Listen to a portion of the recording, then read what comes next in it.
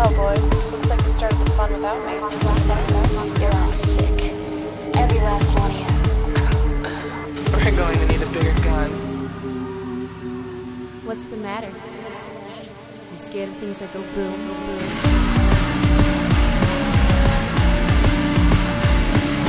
Give me one goddamn reason why I shouldn't blow your goddamn brains all over that goddamn wall.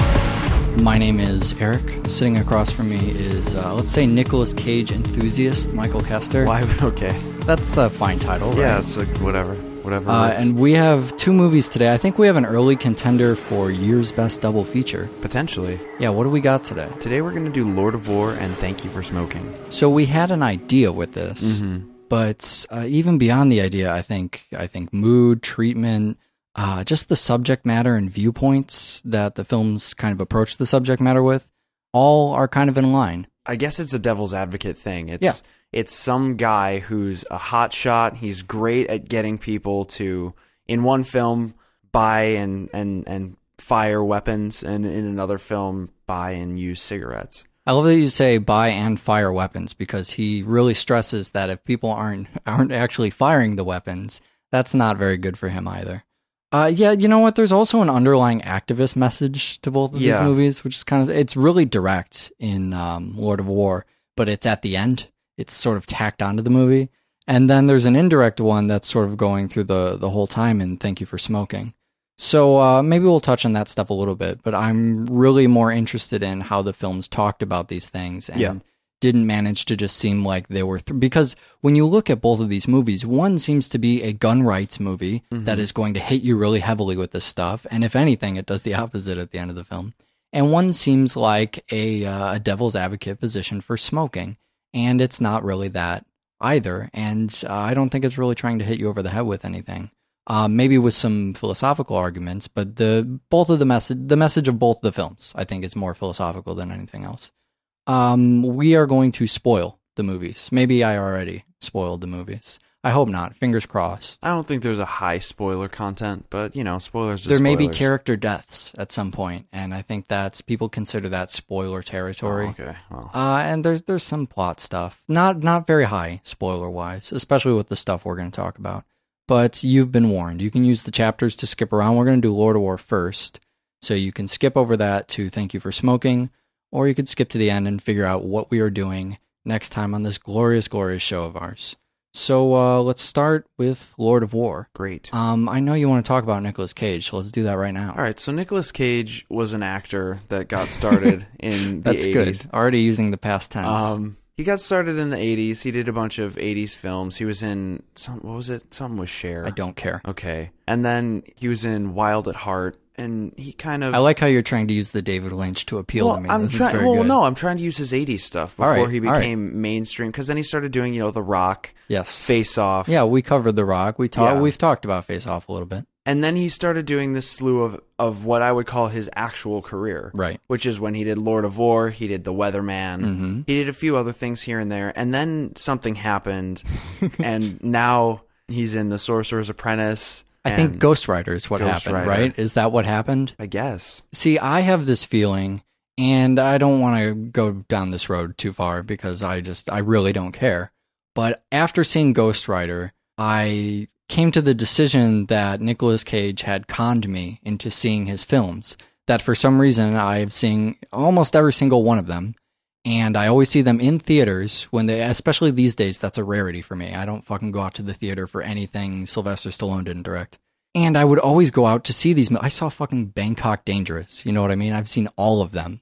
Bangkok Dangerous? I did see. You were looking at me as if you didn't know what that was. No, I Do know you what not it is. remember? It's the first of the Nicolas Cage's Broke films. Yeah, so I mean, I've seen all of these. And even after the realization of Ghost Rider that I've been conned and I don't actually like Nicolas Cage, but for some reason I think I do, so I go, you know what I mean? Like, these movies come out and I say to myself, oh, Nicolas Cage, that'll be good. And it's only after the movie that I realize that I can't just see a movie for Nicolas Cage. That's not enough for me. Yet I still go out every time to see these. So I feel as if he's tricking me, and I hold a grudge for that gives me this sort of...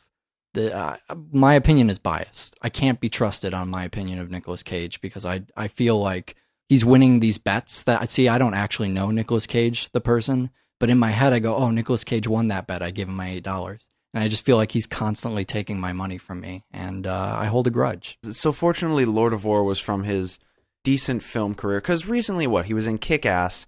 He was in Bad Lieutenant, Port of Call, New Orleans. I am not going to say anything about that movie Bangkok Dangerous and something else. I don't know. He shows up all the time. But you haven't hit on Wicker Man. The Bees, Michael. The Bees. He was in a bunch of movies. He apparently, allegedly, is broke. Apparently, and needs allegedly, to make a bunch broke. of money back. I don't know. I don't care. We're talking about Lord of War back when he was still acting for money. So let's get into Lord of War. Right at the beginning of this this film, you and I often, actually, the only time I can ever remember having a heated argument with you. Do you remember what it was about? No. Only time I don't think we've ever had even disagreements, but man, we had an all-out fucking dispute over a character breaking the fourth wall. Oh, What yeah. movie was that? That was M. Yeah, you called me on a bad day or something, and we were like, it was a bad time. But breaking the fourth wall has once again shown up on our show. Yeah. I'm a little curious about, all right, so Nicolas Cage is breaking the fourth wall at the very beginning of the movie, but he's also the narrator.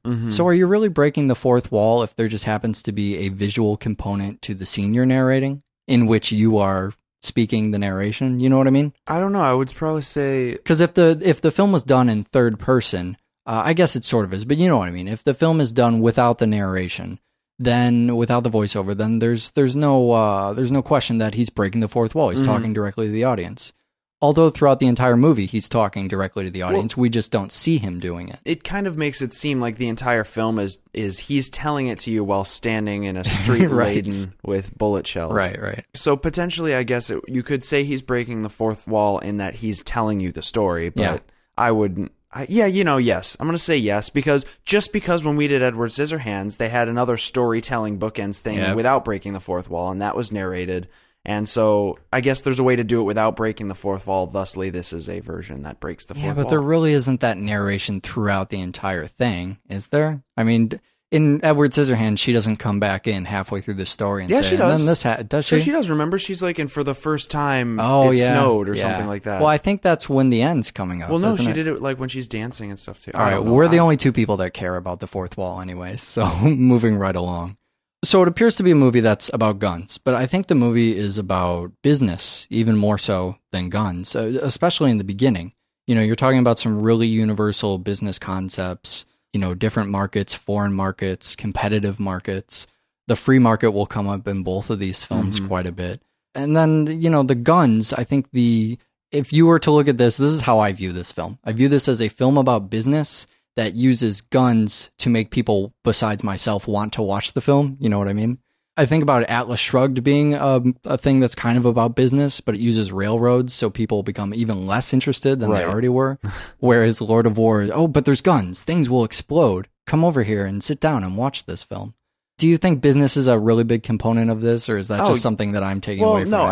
I think that it's in there. I think a lot of it is. I didn't know if I was living in a little bubble where I'm just looking for the business concepts of the film. No, I mean that's what it's about. It's about, you know, earning the dollar at whatever cost. Right. And it shows, you know, the taking sides aspect of business. Who are you dealing to? Who are you dealing with?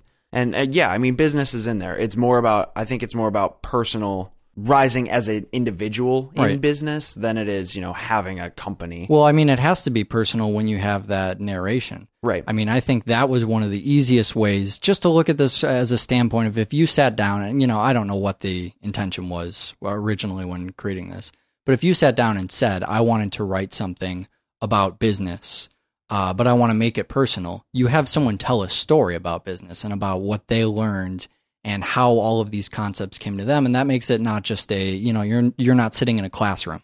It's not a business lecture, really, that someone is giving you, because they have this personal story and they have something to tell you about their family and how that, became involved with business, about their trips to these crazy places, about not getting AIDS. Right. But the other side of that, I mean, it's not just from the writing standpoint that they kind of detract from that, but it also has this, I would almost call it a pop sensibility. Does that make sense? Yeah. It has a lot of 80s. It just feels much lighter than it actually is, than the subject matter they're tackling, because this could be a really depressing film. Oh, sure. On paper, it's probably a really depressing film.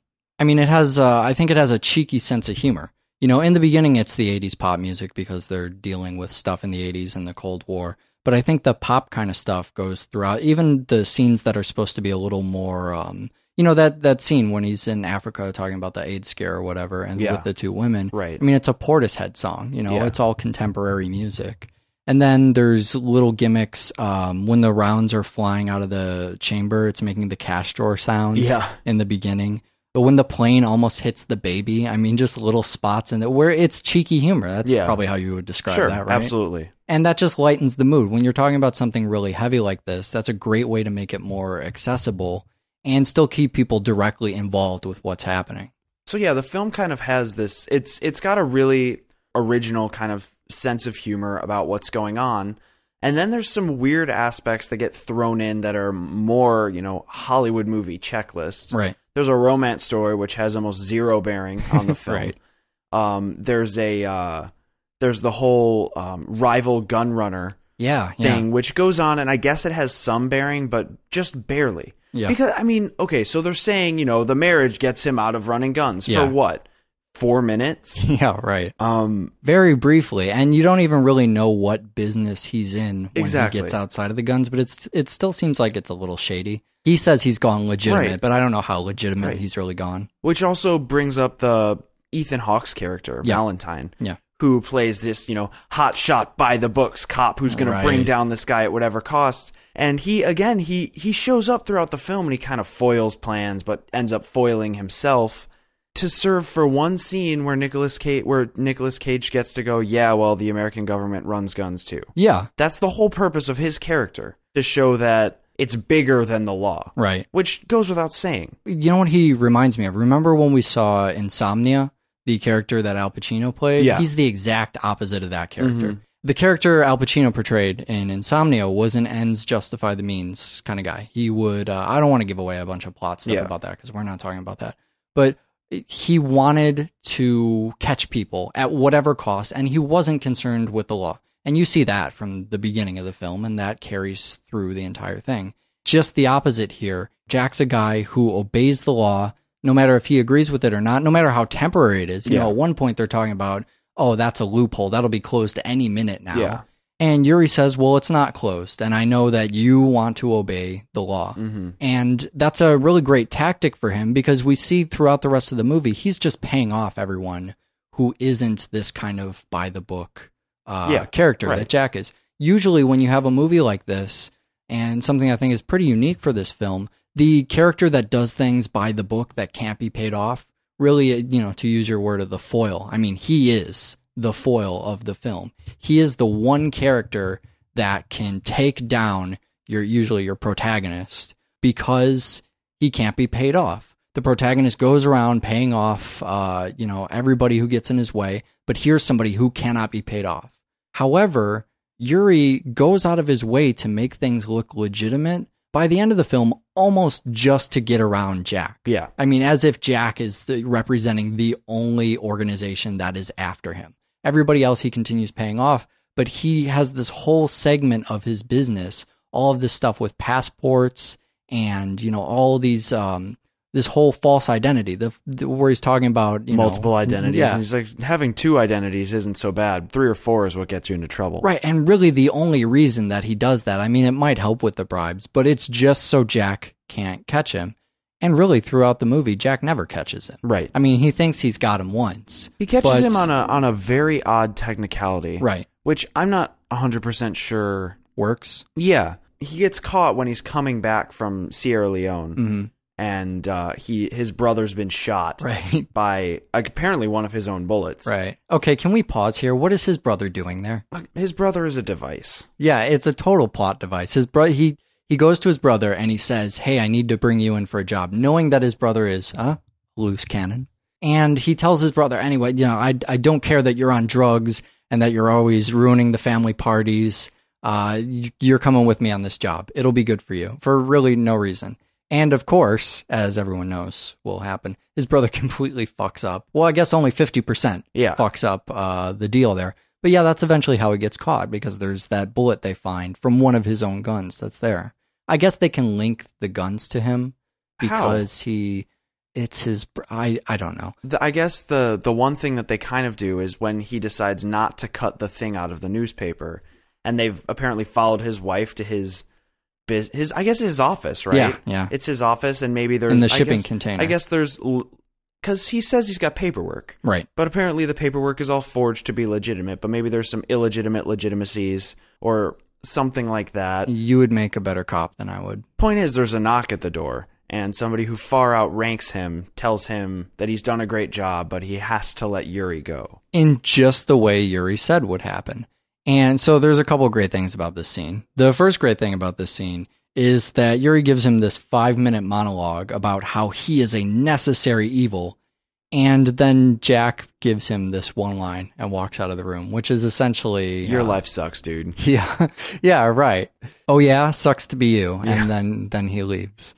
And I love how beautiful and simple that is. Because, I mean, that's where I come down on a lot of what we're going to be talking about with both of our protagonists through the movie. Because they represent not necessarily cynical viewpoints, but, you know, he talks about being a necessary evil. You don't have to listen to a lot of episodes of our show to know that I don't agree with the idea, philosophically, really, the idea of necessary evil, because it's a pragmatic argument. And so what does Yuri give him? A bunch of pragmatic arguments. He says these things, if I don't do it, someone else will. And you think there aren't other people doing this too, as if that justifies what he's saying.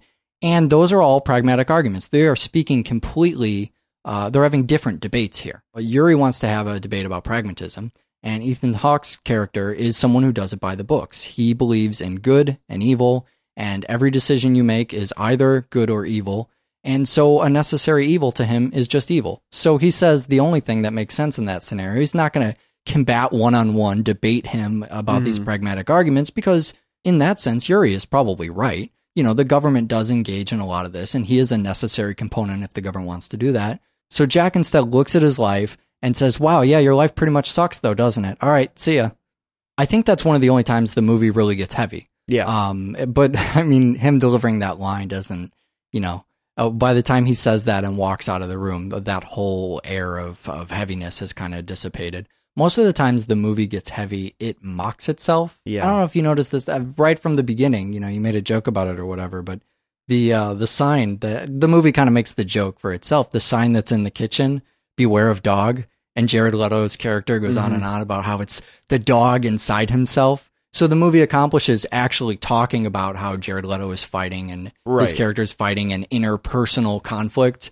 But it also makes fun of the way he's not the artist in the family. Right. He's using a really dumb metaphor. It's a sign about a dog that sits in his kitchen. So what do you think about this whole idea of Yuri's character, this rationalization that he has that if he doesn't do it, someone else will? I mean, obviously you know how I feel about that, but is that justification to do something? Is he just taking a job that someone else would take if he doesn't do it? It depends on how you look at it. If you look at it as an individual, if you look at it as just Yuri, it honestly, in a global sense, if you're saying, should Yuri do this or not do this, it does not matter. However, if you're looking at it as every gun runner has this decision posed, and if every gun runner makes the decision to not do it, there would be no gun runners. Right. But I think in his mind, he knows, he's living in a practical world where he knows that if he quits, somebody's just going to be up there right away. So there's also a lot of other things that come to play that kind of raise the same question. Again, when they're in Sierra Leone and they're at the point where V, his brother, wants to take off. And Yuri says, no, we just need to do this and then we'll leave. Right. And there's an argument about how they're going to kill this settlement of villagers. And if they don't do the deal, they're just going to kill them and then the settlement of villagers. Yeah. So you kind of have to go, well, where do your allegiances lie? Do you want to die, for your beliefs, or should you at least, profit save yourself? Yeah, right. When you know the outcome will be the same regardless of your own standing. It's a really great situation from a writing standpoint because those worldviews sort of collide.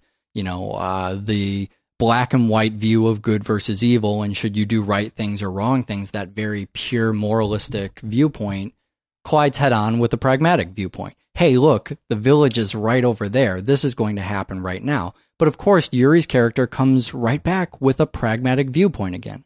His brother is hoping that will appeal to his human side, that he will look at the faces of these children over here and say, you know what? You're right. They'll be slaughtered. But instead, he retorts with another pragmatic argument, the one you bring up. If we don't sell them these guns, then they're just going to kill us and take the guns anyways. That's not even something his brother is concerned with.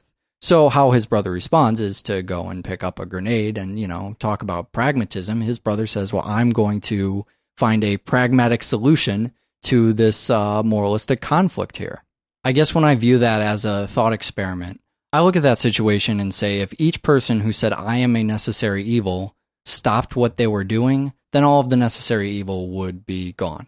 And I realize that in practice, that's not going to happen. But I would rather personally not contribute as I would not want to allow myself to be one of the people who is creating necessary evil. If everybody just stopped being necessary evil, that entire idea would disappear. We wouldn't need characters like Yuri to help the shady side of the United States government who believes that they need to do a necessary evil as well. But again, that's because I don't think pragmatically like that. So one other thing the film does that's really good with the use of guns is the film could, and it starts to, use Europe. Because that's the go-to, because there's no wars in America. Right. Fortunately for us, we never have any wars in our country. Come here. Yeah. And we're fucking fine and great.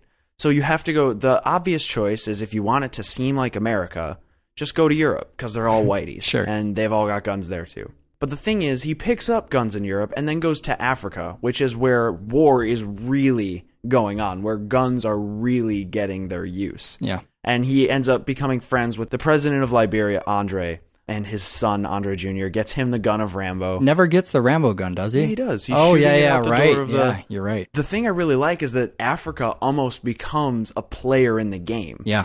Because the environment is so dangerous and so intense that many times just the fact that they're in Africa allows certain things to happen, like when they land the plane. Yeah, I like that scene of landing the plane on the road, which is also something they do in 24, land a plane on a highway. I think that's the 5th season. Anytime someone's landing a plane on a highway, for some reason, that's really exciting to me. I have no idea why. But even better is the time lapse of everyone stealing the plane, of all of the kids showing. Well, first there's the great scene where the kids get all the guns. And then as Yuri's sitting out there, they showed time going by rather quickly and all of everybody just swarming in and taking pieces of the plane, which is really sad to me. Maybe it's, again, my business side kicking in, but here you have this $1 million plane that someone could take, or they're going to take all the metal scraps. I mean, they're worth basically nothing compared, but what use do they have for a plane? So they steal the plane. It's just the way they do that time-lapse scene is just fantastic. That's a really strange note to go out on, but I think we have another movie to do, don't we? Yeah, we do. We got to cover Thank You for Smoking. If I can set up some context here, neither one of us smoke, but we're both, pro-smoking, I guess. I'm not pro-smoking. How do you describe that? Politically pro-smoking, right? Yeah. Well, pro-smokers' rights? Is that okay? Yeah. I'm never going to say I'm pro-smoking. No, right. Although the more we shrink smokers' rights in this country, the more I feel like I should befriend smokers because I see them as they're freedom fighters, right? Mm-hmm. That's what it is. Yeah, right. Freedom fighters. Something I don't think about a whole lot in the smoking debate is they start with this Tex Williams song, Smoke, Smoke, Smoke, which is criticizing not smoking for its health reasons. Well, it's before health, before the health risks were even known. He even says early in the song, I don't believe it has any adverse health. I believe that's an actual quote. I don't believe it has any adverse effects. I could be wrong on the lyrics of that song. That, yeah. I could obviously never write lyrics, but it's criticizing people who have to stop everything that's going on every 20 minutes to go have a fucking smoke. And that's the thing I don't like about smoking. Yeah, for sure. The smell, whatever, that sucks. And the health stuff, that sucks. And I don't know about secondhand smoke. I don't know anything about that. But what I do know is I'm really bummed out when I'm with a bunch of smokers and we're doing something and then they all disappear because they take everybody with them, right? It's just when you hang out in a group, let's say there's, pick in your head, 7 of your friends arbitrarily, and one goes out to smoke. How many of your friends disappear? 5. Yeah, they're all gone. It's pretty much you and maybe one other person. Yeah, right. 4. It's the 2 of us that just hang out while everybody else smokes, and they're gone for as long as the periods in which they come back before they leave again. Fucking smokers always disappearing on us. So there's a lot of stuff I love about Thank You for Smoking. Small elements that just come back. The characters are all fantastic. The Mod Squad is fantastic. Anytime the Mod Squad is sitting down, the whole concept of the Mod Squad is great. The people in the Mod Squad are great. That sort of competitive elements to how many, how many really deaths. Dark competition. Yeah, it's great. It's fantastic. That's why I like it. It's dark comedy. I mean, it even gets to the point where, Nick is all pissed off because he got kidnapped, and he's giving them what for, because they would never get kidnapped. They don't do nearly enough social damage to ever be kidnapped, and their hearts are broken hearing this information. And they don't ever betray the darkness of that scene. It is treated completely seriously the entire time, which is one of the things I love about the movie, that it's serious but has, quite cynical characters. The movie knows where it's making the jokes, and some of the jokes are a little bit cynical too, and the characters are very cynical about what they do and their viewpoints. But the movie approaches it with this very straight-faced way. When you look at that scene with the Mod Squad, never once do they joke about the fact that they're all upset that he got kidnapped. They never realize, I don't even want to call it irony, but this guy just got kidnapped, right? They need to stop at some point. Normal human beings would stop and go, okay, we're making fun of a kidnapping right now. Let's remember what we're talking about. But they never do that. They're really heartbroken, as you say. They are really torn apart about this. And that's part of the tone of the film that I really like. Oh, yeah.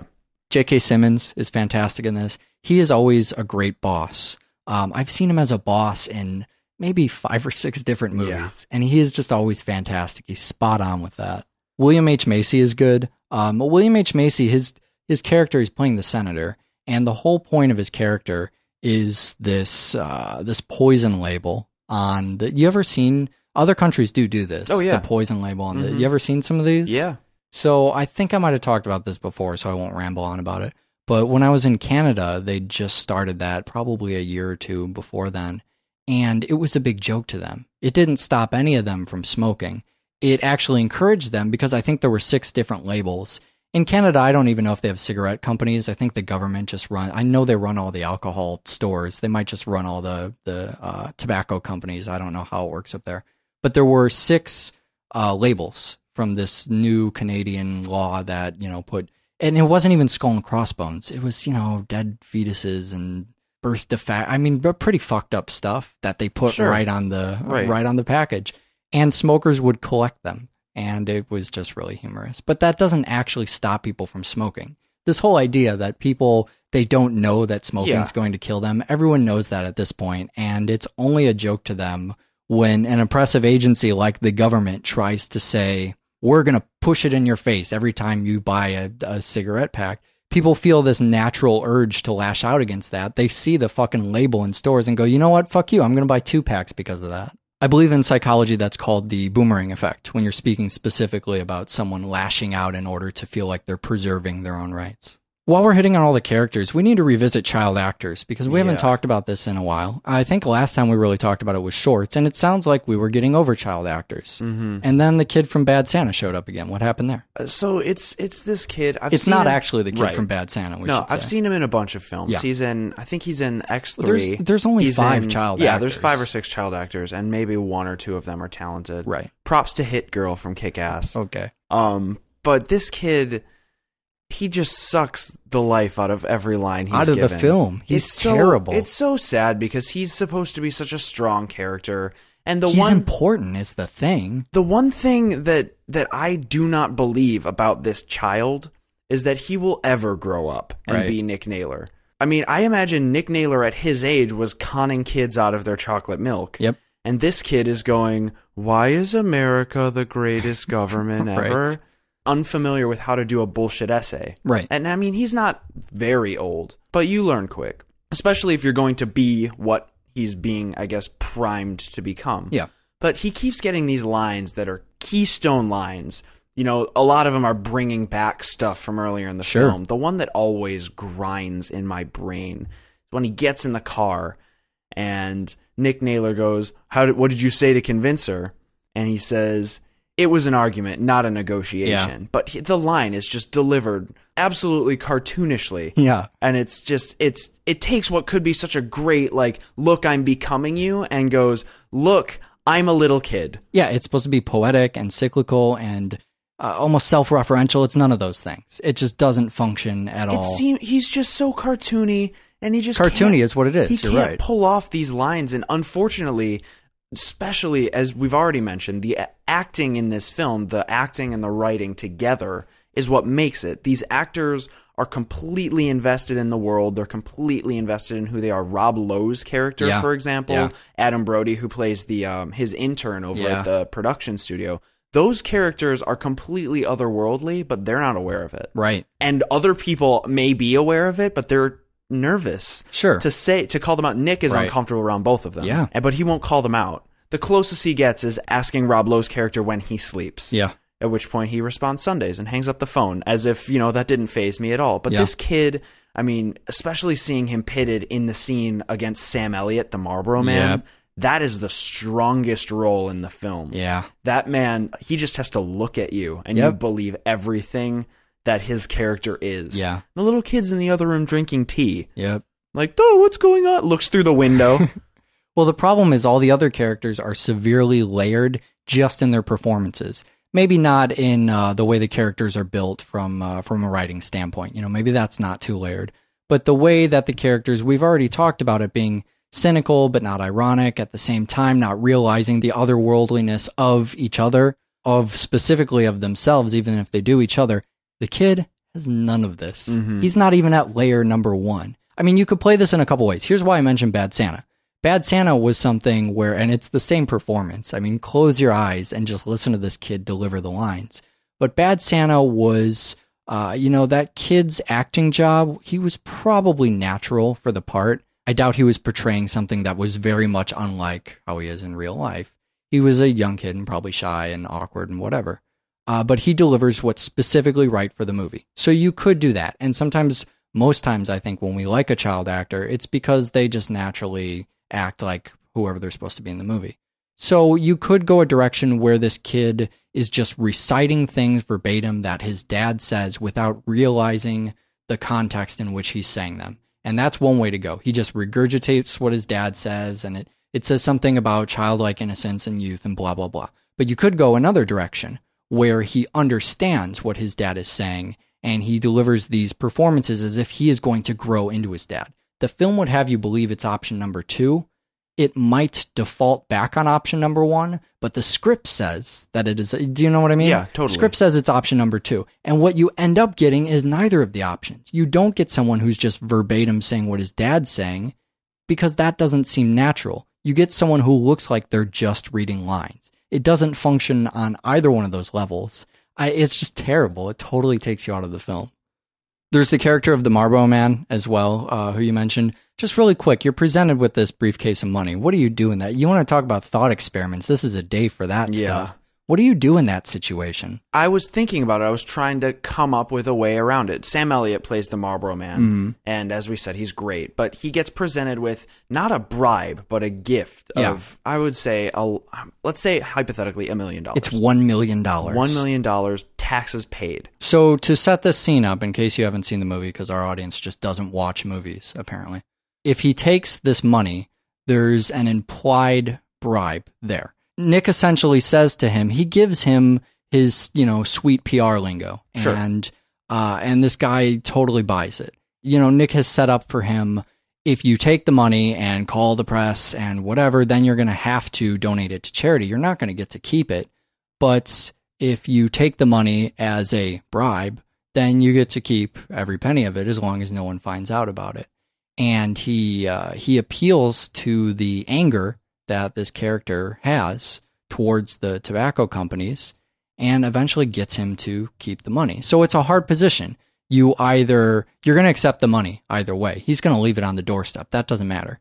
You either accept the money and use it as a tool to complain to the media, but then you don't get any money. You get, social justice, but you don't get any money.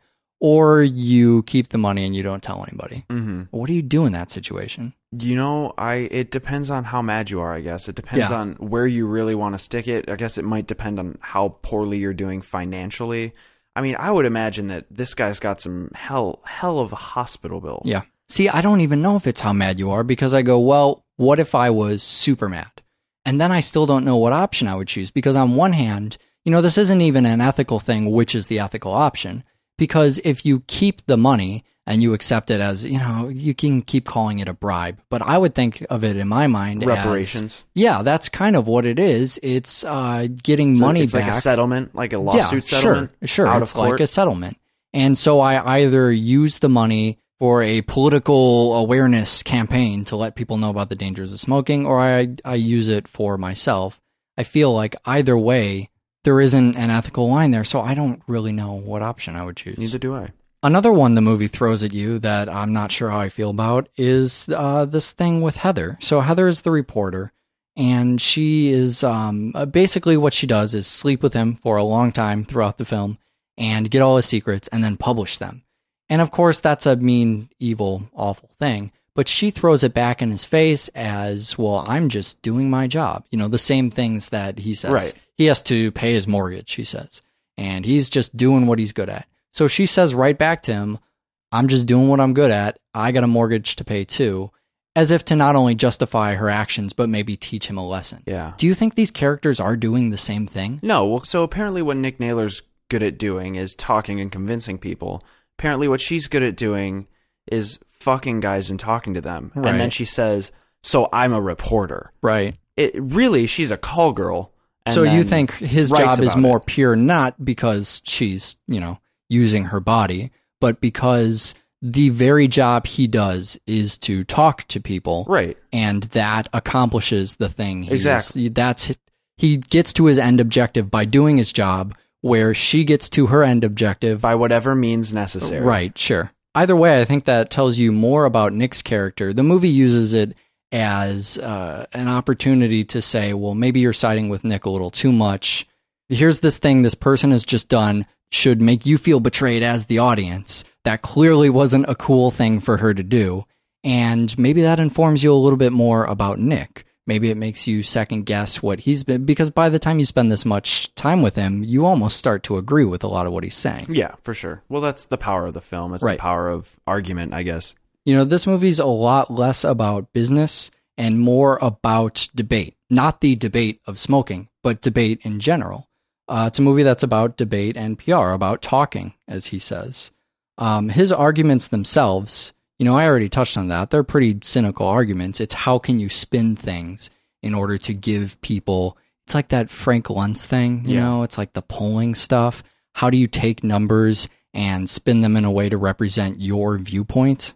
Something I don't agree with, but that doesn't make me disagree with the film, because the film is almost about uncovering that stuff, letting people know that that stuff exists. And that's where I think the film has almost an advocacy position, an awareness position, where it's trying to say, hey, you guys should know that this is how stuff is spun.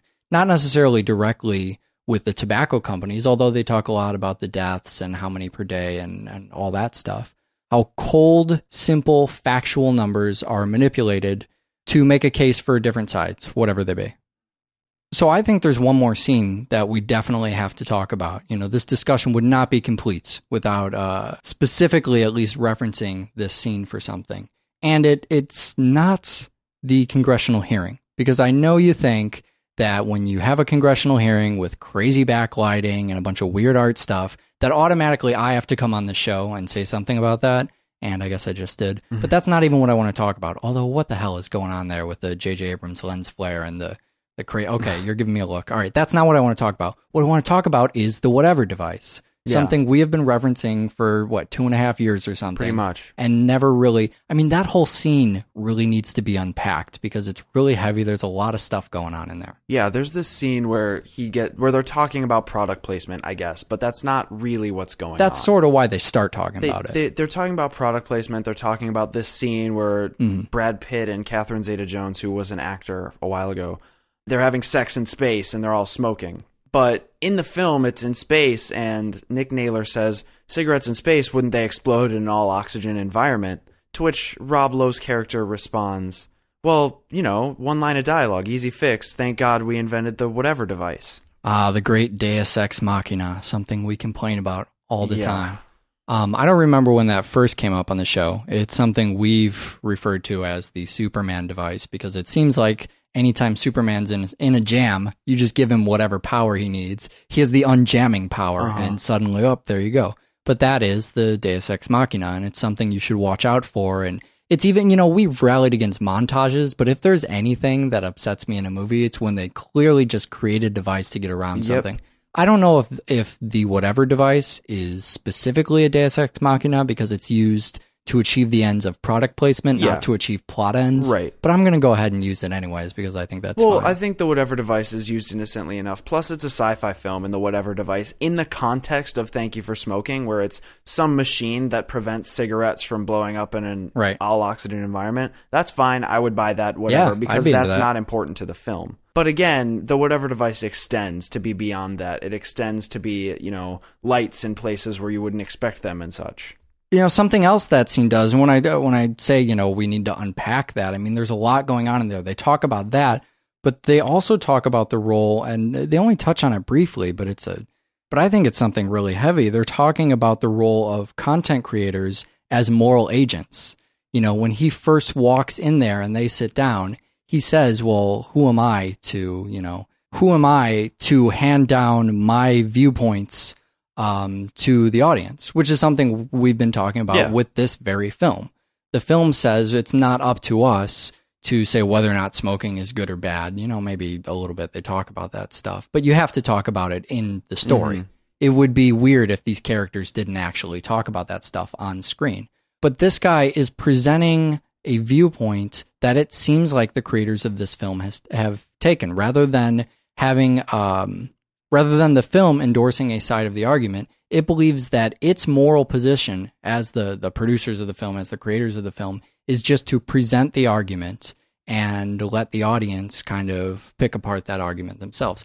I've always kind of made stuff with the idea of, well, here I have an argument in mind and maybe I can present my side of the argument to people. But it's interesting to think that the moral position on this is not to do that to your audience. Right. And that is definitely something we'll be watching out more for as we now that someone has actually said that aloud, and I've gone, oh, that is an interesting way to look at that. Maybe I'll notice it pop up everywhere in all the films we do. So we have some more stuff coming up next week. Yeah. You know, I wish we had more stuff like this.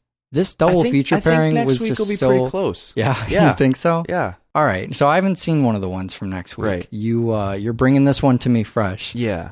So we'll see if these things kind of go. I mean, just the feel of this, how they're talking about, you know, the devil's advocacy thing. I just thought these two films were, I could watch two more films just like it right now. We have an email address, doublefeatureshow@gmail.com. You know what? If you know two more movies like Thank You for Smoking and Lord of War, you should email me and let me know. Doublefeatureshow@gmail.com. We also have a website, that's doublefeatureshow.com, and sign up on our Facebook thing because we got a lot of people on there talking, and that's cool. So what are we doing next time? Next time we're going to do Cold Souls and Eternal Sunshine of the Spotless Mind. What are those? I know Eternal Sunshine, right? That's the Michel Gondry thing. Yeah. It's the Jim Carrey plays a serious role. But I think there's actually a lot of really good stuff in Eternal Sunshine. Haven't seen it in a while. I think that's going to be another Fight Club kind of situation where I come back to it and go, oh, that was really obnoxious. But there are these other things that are kind of cool. And what's the other thing? Cold Souls, it's a movie. It came out in 2009. It stars Paul Giamatti as himself. So he gets his soul removed. It'll be a great time. All right. I hope it will. Awesome. Watch more fucking film. Bye.